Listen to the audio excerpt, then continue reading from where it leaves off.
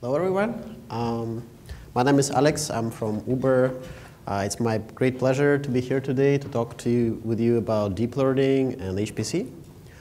So my session is about Uber's deep learning journey. And I'm going to start with why are we even talking about deep learning these days so much? So this is one of the slides by Andrew Ng, who is one of the deep learning superstars. He's basically arguing that if you grow amount of data, which all the big companies these days are doing, efficiency of traditional machine learning algorithms starts to taper off. So even you have much more data, your accuracy, your performance is not growing that much. And as companies started to adopt deep learning, what they saw is that you can get qualitatively better results with more data, which is different. And that's why a lot of industries right now are adopting deep learning and getting much better results than they were getting before. So how do we use it in Uber? We have a lot of business divisions and a lot of problems that we can tackle with deep learning. So for example, self-driving vehicles, which is both cars and trucks, there is very many areas inside that system that can leverage deep learning. For example, computer vision problems, planning problems, all those things can leverage deep learning. Trip forecasting, so for example, we need to know how many people will want to drive on New Year Eve, which is very peak time for us, and as well as for any other day, so we can decide how much we need to incentivize our drivers to show up. And for fraud, for example, fraud detection, where we need to make sure that there is no fraudulent activity and we're not spending money on things that we shouldn't be spending on. So I'm going to talk a little bit about how deep learning works and ultimately why is it an HPC problem. So typically you have deep learning is basically a multi-layered model, each of which is doing some matrix operations. And you would have data on one side, then it goes through multiple transformations, which may be just sequential, but sometimes it may have some branching or recurrent loops. And then in the end, you get prediction. And then how do you train this model?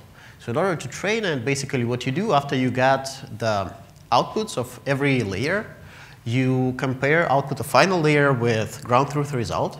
And then you can start computing deltas to make that prediction a little better, a little closer to ground truth. So we compute these gradients, and that gradient computation is going backwards, which is why it's called backpropagation. So basically, you need to compute the whole model.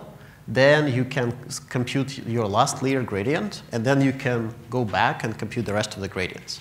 And after you compute all the gradients, you can update the model and repeat this iteration again. So these iterations happen more than once a second. And size of this model is pretty large, so which can be hundreds of megabytes or gigabytes, which is why this starts to endeavor in HPC land. So in Uber, we use different deep learning frameworks.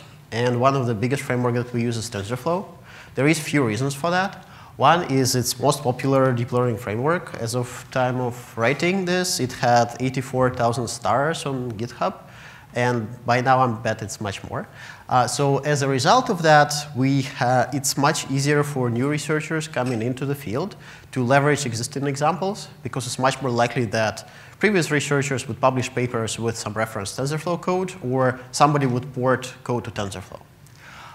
And there is a big community around TensorFlow for creating custom operations, documentation, and all those things. TensorFlow by itself allows you to do both kind of prototyping and production. So it's pretty easy to create model together, iterate on it pretty fast, and then once you're done iterating, you can deploy it to production. So that's the benefit over some other frameworks which are just optimized for, let's say, development or for production. And then it has end-to-end support. And also you can do, while you can use high-level primitives with TensorFlow, at the same time, for things that you know how to optimize better, you can create custom CUDA kernels and custom operations, which allow you to bring your model under the performance budget that you have. For example, if you are doing car and you need to run inference X number of frames per second, you really need to optimize every operation. But luckily, TensorFlow will mostly be there, and you just need to optimize a few things to precisely match your requirements. So as we gathered more data and started to train more models, we were seeing that some of the teams would train their models for, let's say, a couple of weeks.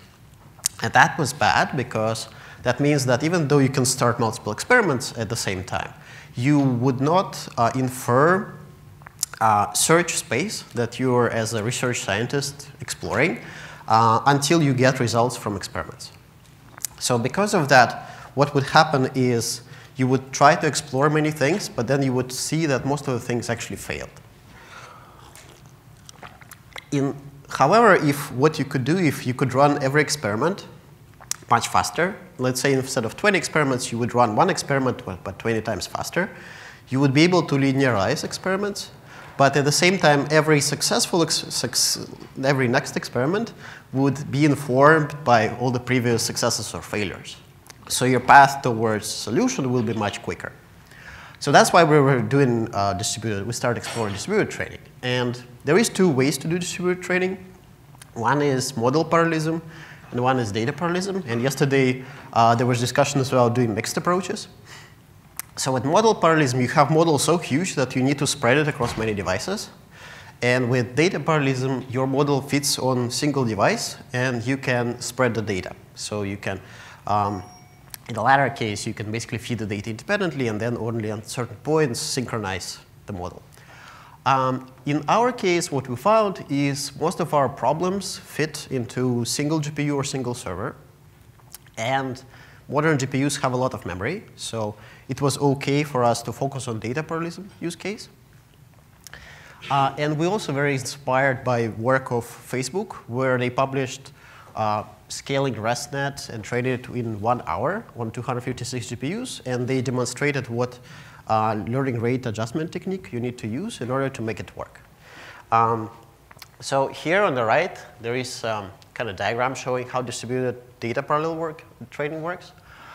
Basically, you have multiple training processes. Every process would ingest portion of the data, run model computation, and then for every process, you would compute gradients based on that data that you read. And then afterwards, you average gradients, and you apply those average gradients to the model, and you repeat this iteration.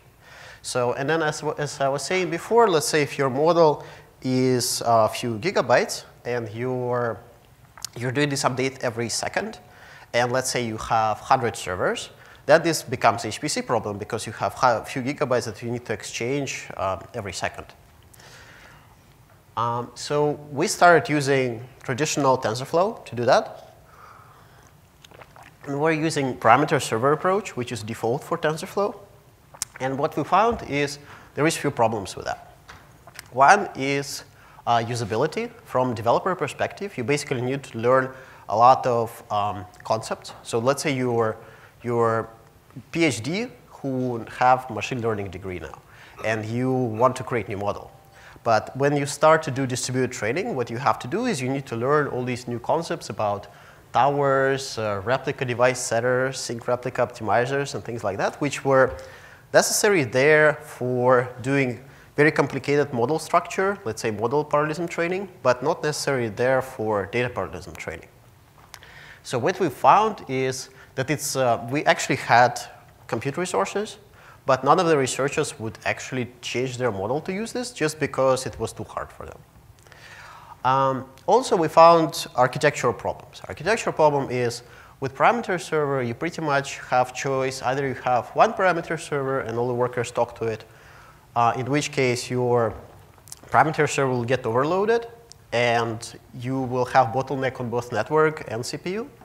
Or you can you can have many parameter servers. Either you will have one parameter server per worker, or you will have some smaller number of them. In that case, your CPU or your averaging device will be OK, but your network will not be happy because all the nodes will be talking to each other. And then this is example of TensorFlow training script. There is a lot of code, so that's why it's kind of small font. This is from their official website. Then we run benchmarks, and we saw that, as we suspected, things don't really scale well. And this is as of 1.3. So we were saying that at 128 GPUs, we would start to see maybe about 50-ish% scale efficiency. So we would be throwing away half of GPUs. So we needed to do something about that because GPUs are expensive. So there is things that we can improve. So what are those? One thing is we wanted to rethink whether all these operations that existed for parameter server case were actually necessary for data parallel training. Because data parallels should be pretty simple. You basically have a model, you just want to run it on many machines. That's it. That's conceptually everything that you want to know. We wanted to improve communication algorithm. So instead of doing one-to-all or all-to-all, we wanted to do something more efficient. And then we wanted to use RDMA capable network just because our data center had it, and nothing was using it so far. And then we wanted to use both InfiniBand or Rocky. So that's why we made Horovod. So Horovod is a distributed training framework for TensorFlow. You can install it on side of TensorFlow, so you can already install either production version of TensorFlow or something that you build on your own with some customizations. Then Horovod installs on the side of it, and you don't need to recompile TensorFlow because of that. It's inspired by many HPC ideas that were floating around in that time by Facebook and Baidu. It can use RDMA, so it can use InfiniBand, Rocky. And then it's named after Russian dance, where everybody is kind of dancing in a circle. So how does it work? You guys probably all know about a ring allreduce. So this is exactly what it's using. So basically, the idea of ring allreduce is if you partition your data on every worker would spend two n iterations doing this data averaging. And what's going to happen is, first n iterations, every worker will talk to two other workers and exchange bits of data and add them as displayed on this picture.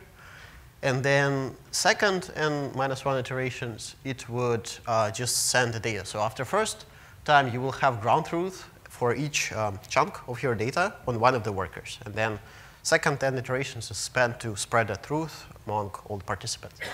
The interesting thing about this methodology is that every worker would only talk to two adjacent workers, which really helps your networking because within a rack, you would only have basically pretty much everything will be concentrated within a rack. And then your rack would only need to talk to other racks for one node. Instead of where you have all-to-all, you would have to have every worker from one rack talk to every worker from other rack. That would be much more efficient. So let's talk about Horovod stack. So how does it work? As I said, it's a plugin. So it uses TensorFlow custom operation mechanism, which many other plugins use as well.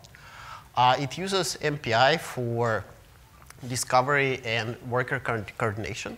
The reason we need this coordination is because, especially in case of TensorFlow, when you have computation graphs where, for example, you would have two layers in parallel, TensorFlow does not prescribe what will be the order of when those gradients for those layers will be computed.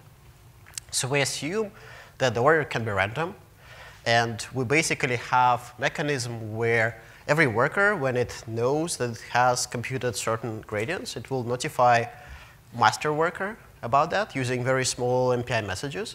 And then master worker will instruct everybody to reduce certain things when it knows that everybody has ability to do so. So we use, and then we can use MPI or NVIDIA Nickel for doing actual reduction of those gigabyte-sized tensors.